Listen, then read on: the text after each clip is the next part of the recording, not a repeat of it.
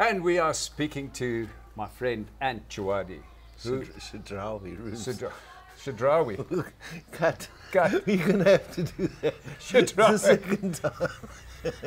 This is how Chidrawi, is that how you Yes, pronounce? Ah. Chidrawi. What did I say? Yeah. Chidrawi.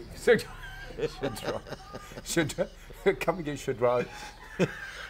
Speak to Ant. Oh, man. Okay. Yeah, well, welcome to the hub rooms. Right. We're speaking to Ant. He'll pronounce his surname himself. He's Lebanese. Please give your surname. Chidrawi. Chidrawi, big word. Yeah. I like that, so early in the morning. Ant is the owner, proprietor. Another big word. Gosh, so early in the morning. I think we should have done this in the afternoon. Anyhow, Ant owns the hub, which is pretty much the center of our universe. Now, you can come to the hub with a broken computer, with period pains, whatever it is, Ant will attend to it. He's not a gynecologist, but he'll have a look. Ant can also fix computers. Well, so he thinks. He'll destroy your computer, but he'll never say, I can't fix it. I've sat here with Ant trying to do things, and it's amazing what this man can do. He is actually very talented. But that's not what we're going to talk about today. We're going to put Ant on the spot because, you know, people think they know Ant, but they don't know Ant like I know Ant. I've done some homework. And, yeah, this man is interesting. I'm going to give you 10 questions. Okay. Okay? Now, you don't have to answer. If you're uncomfortable with it, don't answer. I'm okay with that. How many women have you slept with? I don't know. I see. But I have done my homework. And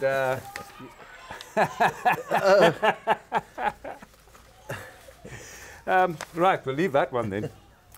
That's way out. Do you eat offal? No. I didn't think you would. Are you a card counter? No.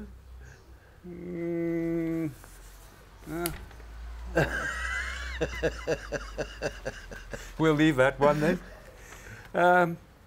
Have you ever been arrested?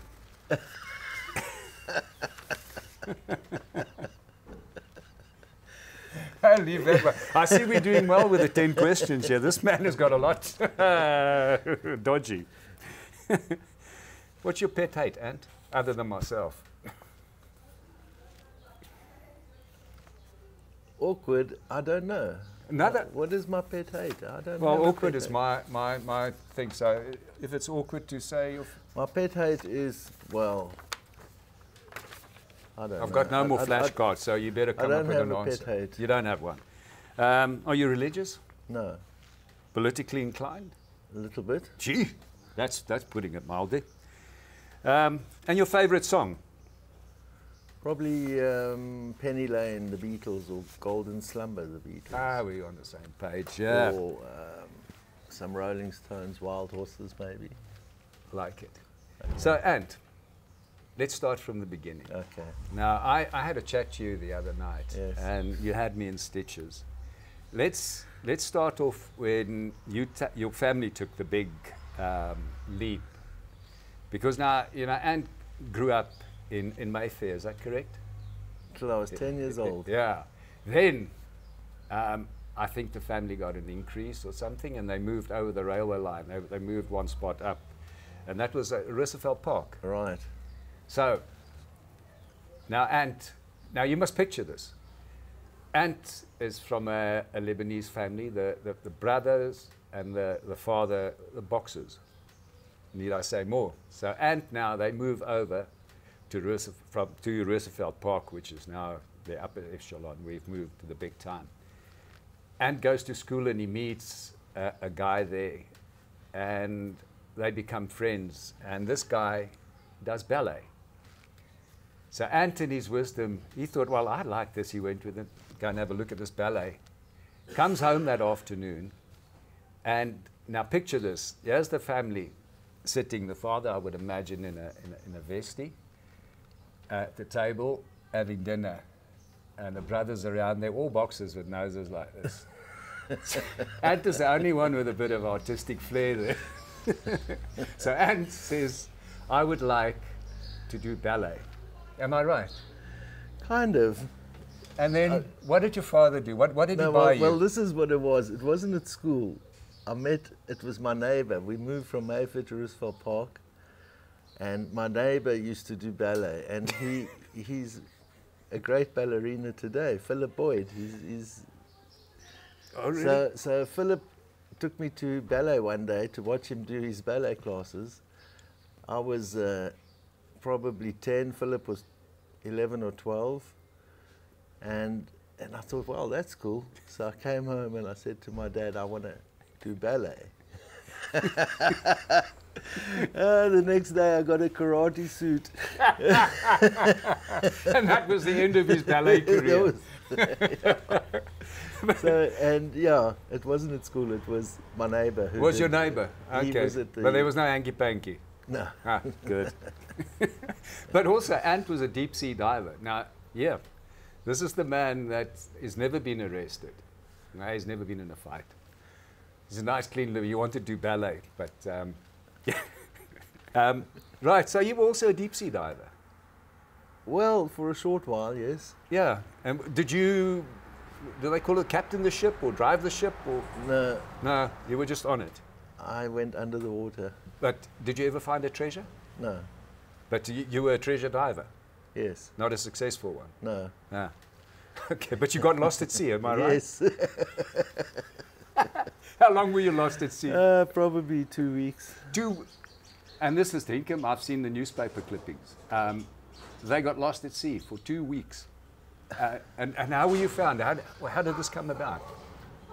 Well, we went looking for treasure. It was a ship called the Santiago, which sank in 15-something or 16-something in the Mozambique Channel. It was Bassa de India. And we had heard of it. I think it was 15 million in gold bullion in those days. This is going to the early 80s. Yeah. So there was an ad in the paper. I think it was adventurous young people wanted for treasure hunt or something. So yeah. I applied. We all met at the Hillbrow swimming pool, and there were hundreds of people there. And they chose 10, and I was one of them. Only because you could do ballet as well? Yeah, well, I couldn't do ballet. Couldn't do. So that wasn't your strong point. So yeah, that's how it started. And then the diving club went on to treasure dives? To go look for this treasure, yes. So how come that you got lost? Well, we didn't get lost. We knew exactly where we were. We just had engine failure. And in the middle of the ocean. In the middle of the ocean, and the radios had packed up. It was a bit of a disaster because we salvaged the ship before we left, the yacht. It had come through from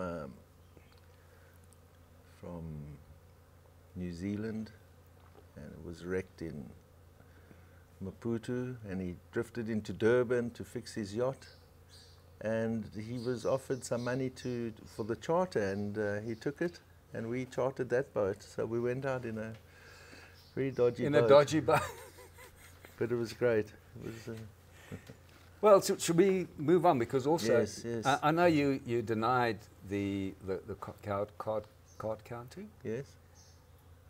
But now let me tell you something about Ant. He's not a card counter, but you can name any song you like, and he knows the lyrics off by heart. Any song you like. I'm yet to catch him out. You ask him, he'll recite the entire song. But he's not a card counter.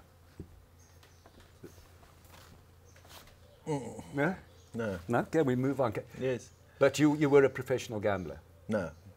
I was a blackjack player. You're a blackjack player? Yeah. Professional black player. But it wasn't gambling. But you had a lot of money?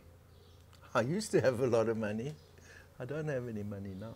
Okay, well, let me tell you something. When Yes. I arrived here in Barrydale, this man told me that at one stage he had so much money that he was putting it in Rice Krispie boxes. He made the most ingenious boxes and containers to hide his money. And he made me, and a key safe. Now, granted, we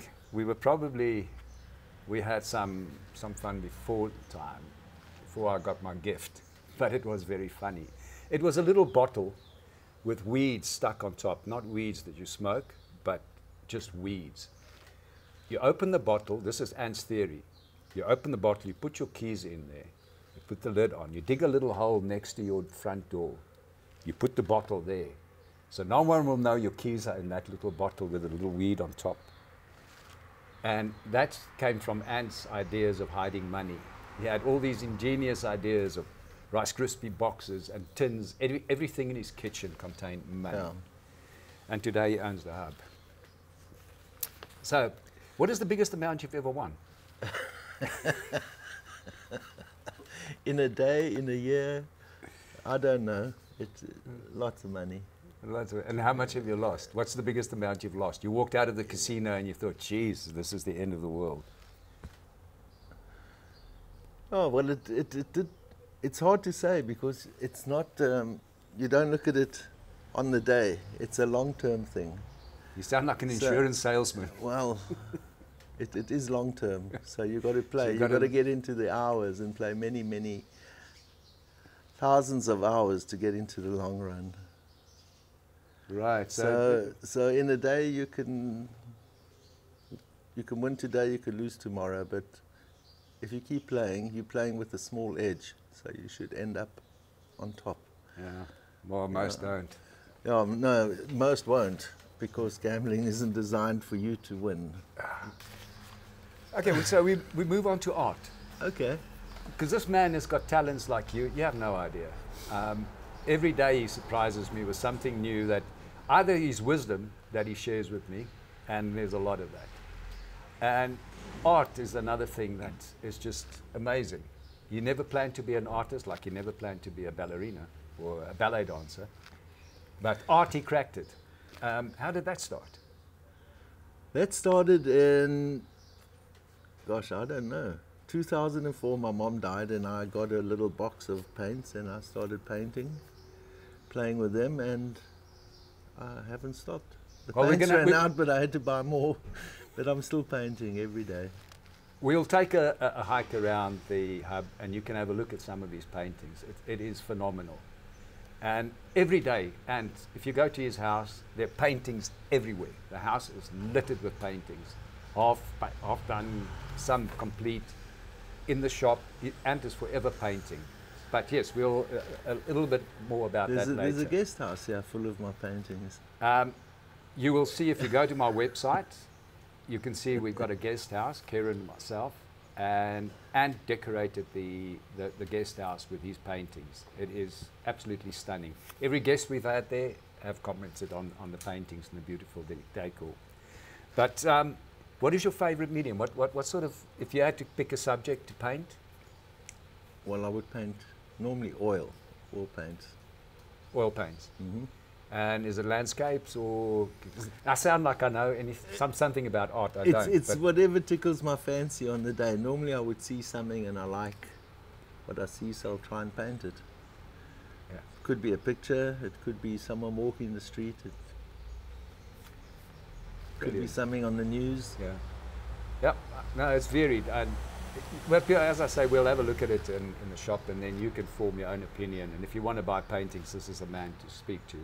If you want a commission done, Ant's your man. If you want deep sea diving, Ant is your man. You still do that? No. No. So the hub.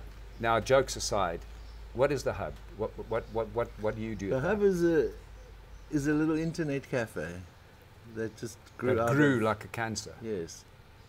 And it's true, but you don't do gynecology or anything like no. that. It is purely art, any art supplies, repairs, advice, you name it. Ant has got it. Yeah. And Chidrawi, no, Chidrawi, Drashawi. Thank you so much. Love it you, has Rubes. been unreal. Thank you.